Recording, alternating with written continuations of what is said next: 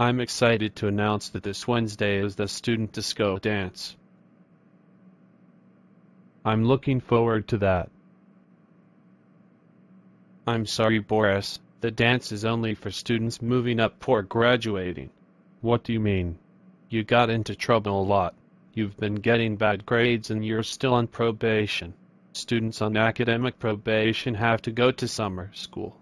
If you say one more thing, I'll send you to Principal Celestia's office. Are you serious?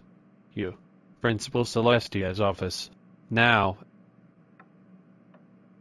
Let me guess. You have to go to summer school and you interrupted the lying brony 96's class again. Don't say anything. Summer school starts the 20th. Go home and I'm contacting Dad about this. You're grounded for the whole summer.